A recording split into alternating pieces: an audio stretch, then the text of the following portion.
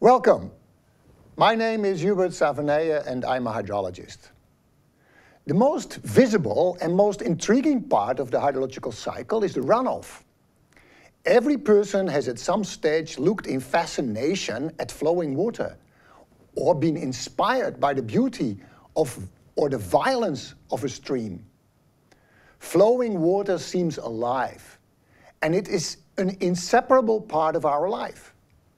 Water has been essential to create and support our societies, and sometimes it threatens it with its destructive force.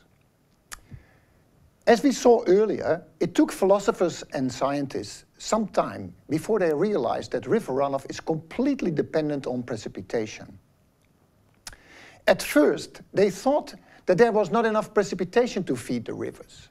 But in fact, there's a lot more than that. Globally, less than 40% of the precipitation leads to runoff. As precipitated moisture travels through the terrestrial cycle, it is stepwise partitioned into other fluxes. The first partitioning point is the surface. If rain falls on water or on saturated land, then it runs off directly to the open water.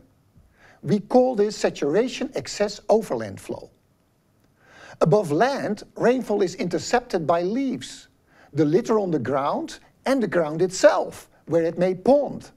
And from there, it evaporates back to the atmosphere.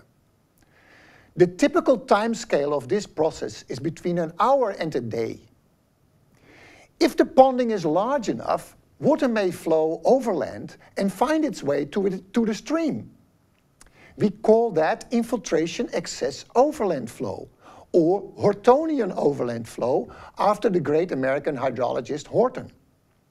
This overland flow is very fast, with a timescale of hours. The remainder infiltrates into the soil, from where it can transpire or percolate into the groundwater during a rainfall event. The soil can become so saturated that pockets of saturation occur under the ground at relatively shallow depths. If the terrain is sloped, then this subsurface pocket may connect and generate subsurface runoff through a network of preferential channels.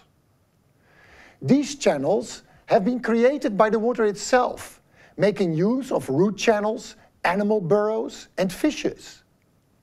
In mountainous and hilly areas, this is a dominant mechanism, which we call storage excess subsurface flow, or shortly interflow. The water that percolates to the groundwater subsequently feeds the very slow groundwater flow that sustains the base flow of the river. Finally, groundwater can be exchanged with neighboring areas or may rise to the unsaturated soil by capillary rise. The many storages and thresholds in this system are the reason why the rainfall runoff processes is highly non-linear. Although the individual processes can often very well be described by linear processes, just like we saw with the groundwater seepage. So the fast surface runoff is the precipitation, minus the interception and the infiltration. The fast subsurface runoff is the infiltration minus the transpiration, the soil evaporation and the percolation.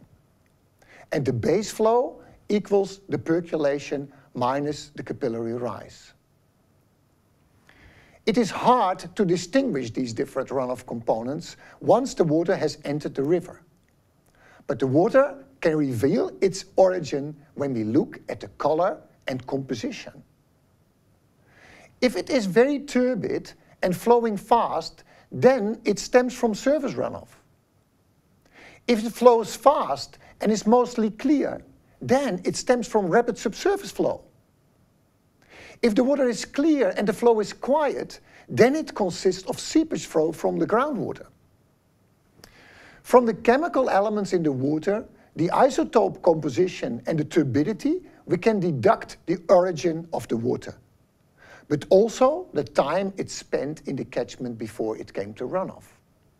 But that goes beyond this introductory course. Depending on the climate and the physical properties of the landscapes in the catchment, rivers have different runoff signatures. Here we see clearly different signatures from two neighboring catchments. On average, the Rhine has about 10 times more discharge than the Meuse.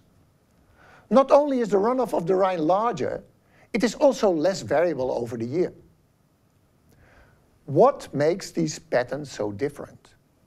Is it climate? No, it's the landscape. The climate is not so different. The mountainous part of the Rhine, with its snow cover and glaciers, makes that the runoff during the dry summer months is still substantial, whereas the runoff of the Meuse in the dry summer months is very low. But climate can be very important. Whether a river is ephemeral, intermittent, or perennial depends primarily on the climate. Traditionally, we measure discharge by a current meter at a certain position in the cross-section of a river. We find the total discharge by integration of all these points over the cross-section. This is a lot of work, although it's fun, as you can see here. But although it's great fun doing it in this way, it is also a bit old-fashioned. Nowadays, we use Doppler instruments in the stream that are able to map the entire velocity field. Or we make use of movies from iPhones to infer the discharge from the flow pattern observed from the top. But this is something for an additional course. We use discharge measurements to compose rating curves, linking the water level to the discharge. The relation between depth h and discharge q is a power function which plots a straight line on double log paper, provided we have the zero of the reading right, the so-called h0, or the gauge reading when the discharge is 0. These rating curves are expressions of the Manning formula for uniform flow. The power function of the rating curve completely matches the Manning formula below. The Manning formula consists of two parts. The first part is a constant for the given section, and the second part depends on the water level. The width, the depth, and the hydraulic radius are all dependent on the depth, whereas the roughness coefficient n and the slope s does not vary. Interestingly, the water level dependent part purely depends on the geometry of the cross-section. Stevens developed a very smart way of combining the two. The first part, the curve, one can derive from a topographical survey of the cross-section. This curve can be extrapolated as far as necessary, as high as the water level may go. The other part, the line, requires a couple of discharge measurements, but because it is a straight line, it requires only a limited number of points. And subsequently, we can use that line to combine with the curve. Have a look at the example to see how it works. Rating curves can have peculiarities. On double log paper, they should plot on a straight line, if you of course selected the right H0. But they can show kinks, inflections in the curves, which can bend up as well as down. Here you see a hand-drawn rating curve made in the 1980s of the Limpopo River in Mozambique. The dots with the years where observations during the dots indicate years with observations during big floods, when the whole of the floodplain of the river was covered with water. The inflection point is at the water level where the river starts to fill the floodplain and where the floodplain offers an additional and much wider channel. This is Bangladesh, the delta of the Ganges, Brahmaputra and Meghna. Look at the upper east corner, called Sylhet. This is where world record rain is falling. During the monsoon, the Sylhet area is deeply flooded, up to more than 4 meters. You might think this is because of the heavy rainfall in the area, but it is because of the backwater from the Meghna, where it joins the Ganges and the Brahmaputra. Here you see this backwater effect. During the pre-monsoon in May, the floods in the Surma, which drain Sylhet, can discharge uninhibited to the Gulf of Bengal. But during the peak of the monsoon, the discharge of the Ganges and Brahmaputra is so high that it causes a great backwater. This causes rating curves to tilt upward. We see that these backwater curves are labeled as design floods with a probability of once in 100 and once in 20 years. How do we determine flood levels with these probabilities? In the chapter on precipitation, we prepared duration curves to rank the rainfall events according to their magnitude. In that way, we obtained frequency curves. For extreme floods, we shall make use of Gumbel's theory for annual extremes. Here you see how a hydrograph can be turned into a duration curve, showing the percentage of time that a certain discharge is exceeded, or in this case, not exceeded. We call this the probability of non-exceedance. The interesting part of this curve is the upper part, and moreover, we would like to extrapolate the curve to rare probabilities, such as once in 100 years, a probability of non-exceedance of 99%. Gumbel developed a statistical distribution for such extremes.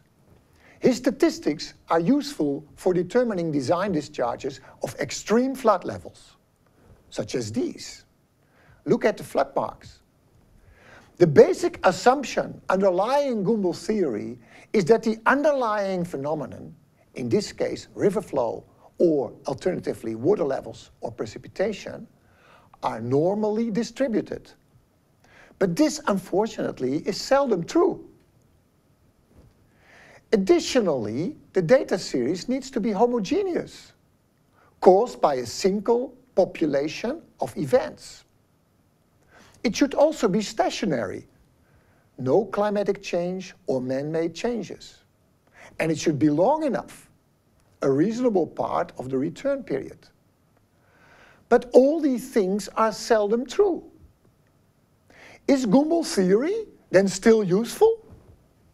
Well, yes, but you have to use it with good common sense. These are the equations. I'm sure they look difficult and complicated to you, but in fact they are not. They are much easier than the normal distribution, which is very similar.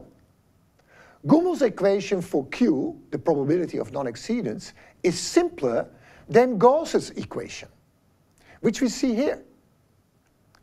Unlike the normal distribution, Gumbel's equation can be calculated easily with a pocket calculator or even with your iPhone. Moreover, the reduced variate looks similar. To carry out a Gumbel analysis, you have to select the extremes of a series.